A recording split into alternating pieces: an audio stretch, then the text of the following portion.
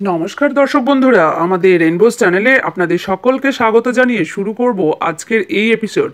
আমার আগের এপিসোডগুলো নিশ্চয়ই আপনারা দেখেছেন, আর আজকের এপিসোডটাও কিন্তু মিস করবেন না। আজকেও আপনাদের জন্য একটা দুর্দান্ত ভিডিও।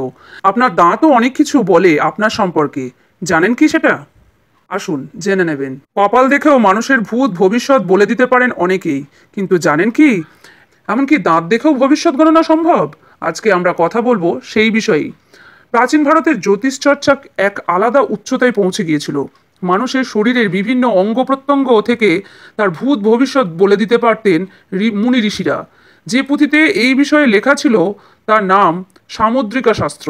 এই সামুদ্রিকা শাস্ত্রের বিভিন্ন বিভাগ রয়েছে, যেমন হস্ত সামুদ্রিকা, কপাল সামুদ্রিকা, তেমনই মুখ সামুদ্রিকা এর একটি বিভাগ। এই মুখ সামুদ্রিকার মধ্যেই রয়েছে দাঁত দেখে ভবিষ্যৎ গণনার পাঠ। এই শাস্ত্র অনুযায়ী একজন ব্যক্তির দাঁত, জিভ, মাড়ি দেখে তার মানসিকতা ও ভাগ্য গণনা করা যেতে পারে। দাঁতের গঠন, রং ও সংখ্যা সেই মানুষটি সম্পর্কে অনেক কিছু জানিয়ে দেয়। তাহলে আসুন আজ আমি এক এক করে আপনাদের সেগুলো বলতে থাকি। যাদের দাঁতের পাটি সমান ও সুন্দরভাবে সাজানো, তাদের ভাগ্য খুব ভালো হয়। যাদের একটি দাঁতের ওপর আরেকটি দাঁত উঠে গিয়েছে, দুই দাঁতের মাঝে ফাঁক রয়েছে, সৌভাগ্যের পথে কিন্তু কাঁটা বিছানো। সাফল্য পেতে অনেক কাঠখড় পোড়াতে হবে তাদের। আপনার দাঁত কি হালকা হলুদ?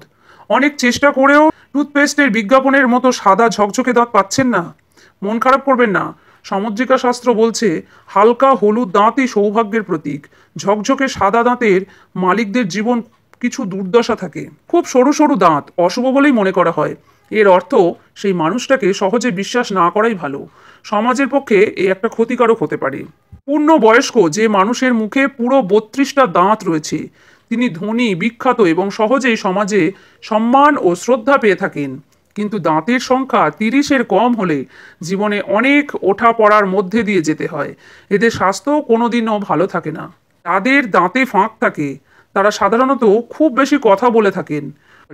কোনো কিছু সহজে এরা গোপন করে ফেলতে পারেন। মাড়ি যদি খুব চওড়া হয়, তাহলে মনে করা হয় সেই ব্যক্তির ইগো খুব বেশি। যা জীবনের একটা বড় অংশই এরা দারিদ্র্যের সঙ্গে লড়াই করে কাটান। এদের মাড়ি গোলাপি রঙের অর্থাৎ পিঙ্ক কালারের। তারা দয়ালু, ভদ্র ও সংবেদনশীল মানুষ হন। এরা সাধারণত দীর্ঘায়ু হন। তাদের মাড়ির রং কালচে, তারা সহজেই রেগে যান। খুব অল্পেই এরা হিংস্র হয়ে উঠতে পারেন। অন্যের দুঃখ কষ্ট এদের মনে ছাপ ফেলে না। আজকের মতো এখানেই। নেক্সট এপিসোডে আমি আপনাদের অন্য কিছু নিয়ে আবার আসবো, অন্য কোনো চমকপ্রদ ভিডিও নিয়ে।